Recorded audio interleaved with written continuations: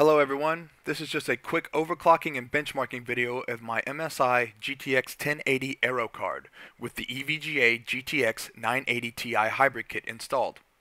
I want to first apologize as I did not film the installation of the hybrid kit, but this is a very expensive video card that is pretty brand new and hard to get a hold of, and I wanted to focus on the actual installation of the hybrid kit and not on videography or making sure the lighting was right and all of that. However, if you guys want, I can post pictures of the video card. I can pull it out of the case, open it up, and post some pictures later if you'd like. Maybe even get some video of what it looks like and post that on YouTube. Just let me know if that's something you'd like to see in the comments below. So without further ado, let me show you what I have. I purchased the MSI Aero card. This is a reference blower style card, and the reason I purchased this is that's what the hybrid kit is designed to go into, a reference blower style card of the 980. It fits perfectly onto the 1080. There was no issues except for one small faceplate issue that I'll go into. This is not $789. The prices you see here listed on Amazon are not correct. These are resellers that have purchased the card and are reselling them for an exorbitant fee. This card costs $639. I believe the EVGA one is $619. So these are much cheaper than what you see on the Amazon right now. Just wait a month or so and the actual manufacturers will have them all back up in stock at actual MSRP. The hybrid kit that I purchased was this one. Now this has gone up by $10. I purchased this a week ago for $49.99. I don't know if it was on super sale. I'm not exactly sure. I'm not sure if other people had the same idea that I have and it's gone up by $10, but this is what I purchased. I purchased for $49.99. Now, on here you'll see the faceplate. The unique part about this faceplate, besides the fact that it doesn't fit on the current generation card, is these holes right here. These holes allow the tubes to pass through nicely on the card. They don't actually have a picture of what it looks like on the card, but it allows the tubes to come out on the top of the card nicely. Now, as this faceplate does not fit, what I did was I went to the faceplate of the MSI, and right here, this area, right, this notch right here, which actually MSI has a hybrid card they're coming out with. I believe it's $799 MSRP. So what I purchased here, first of all, saved $100 to do so. But I just used a Dremel and cut this out of the faceplate and allowed the tubes to come through. I also, while I was in there, since the way the blower style reference card works is it's a very large heat sink with fins that sits on top of the processor itself, as well as the plate that sits on top of the VRAM. Now, without that heat sink over the VRAM, I was just worried. So I went ahead and purchased these and strategically placed these. They're self-stick. They're very good actually, and strategically place those on the actual plate, so as the air goes over, it's just drawing out a little more heat for the VRAM itself. I don't have a way of measuring the VRAM temperature, but some of the other reviewers that have used it on the Raspberry Pi or other VRAM chips have noted anywhere between a 5 and a 10 degrees Celsius decrease in temperature. So I figured for $20 I might as well, while I had the card open, might as well get those on there. Also, it comes with a fan, which is just fine, except for that's a 120 millimeter fan, and my rear exhaust, where the only place I could put this, is a 140 millimeter Noctua fan that I purchased, and I wanted to use that. So this is the fan I own. I own this fan right here. I like the black colors instead of the poop brown that they offer. So I purchased this one a while ago when I made my case. But in order to make that work, I had to buy this little adapter. This side that you're looking at right here, this side goes on the radiator, and the opposite side, that side is what connects to the fan. It works just fine. I had no issues installing it. It went on easy peasy, and for $7, I gotta say I'm very pleased. That allows me to still use this Noctua fan as my rear exhaust. Furthermore, I did not connect the fan. As you'll see here, this fan cable connects to the pump and it controls the fan. Well, I didn't do that. I have my fan connected to my motherboard so that my motherboard can control the airflow since it is an exhaust fan as well. Now I do have it set to a minimum of 1000 RPM so that it's constantly getting a very good airflow. But as you'll see, my temperatures are very, very low. So that is what we're currently using right now. Now, what I have here on my overclock settings, I have my power limit to the maximum, 115, and linked to the power limit. I have my core clock set to plus 185, and my memory clock set to plus 500.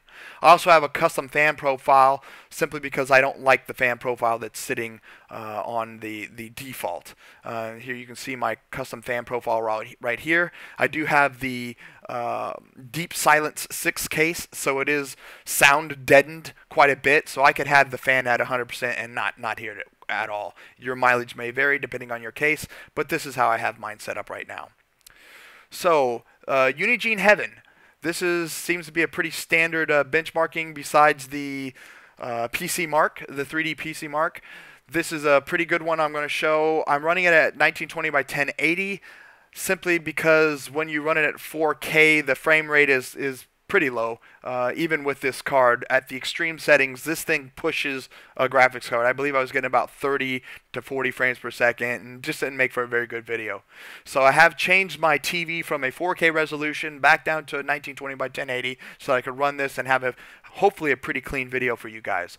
The settings are ultra quality. Sorry, that is my wife texting me. You keep hearing. She's leaving work right now. It is a extreme tessellation, and my anti-aliasing is at ×8. I don't know what people usually run for benchmarking tests, but you can of course test it yourself and see what you're getting. So I'll go ahead and start this right now.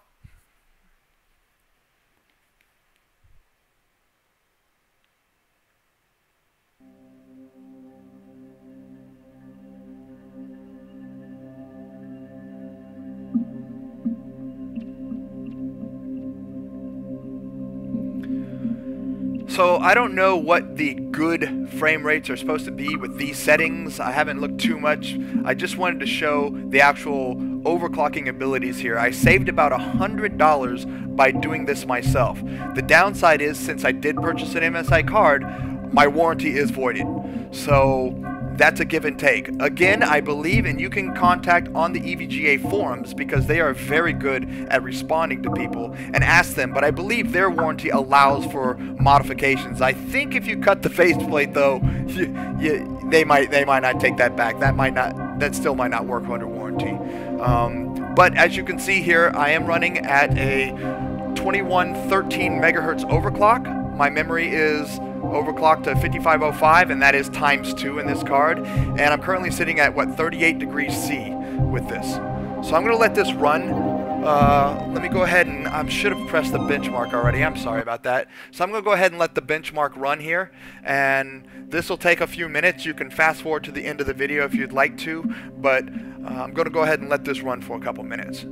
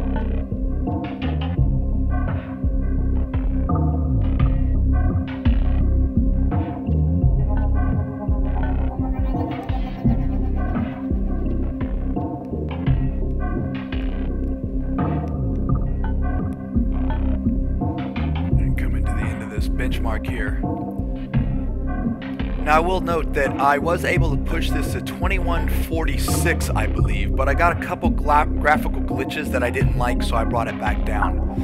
And before anyone on the comments say, I fully understand this is up to the silicon lottery of these particular Pascal chips. Not everyone is going to get 21 megahertz out of their card. Matter of fact, I believe the average is about 2050.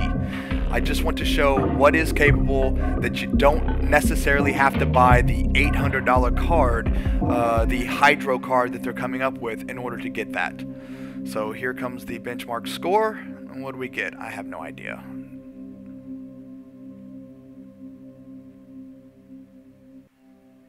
So there it is. You can see all the settings right here.